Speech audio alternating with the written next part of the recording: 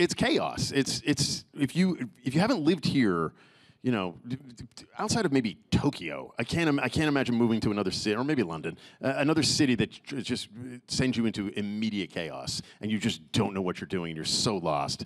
And this dumb Canuck couple coming down with a stupid Canadian moving van and trying to parallel park on a one-way New York street and wedging the truck perpendicular along the street, and people honking at you, and me just saying, I don't want to. I need a tow truck or something. You can keep honking, but it's not moving. I do not have the skills to move this.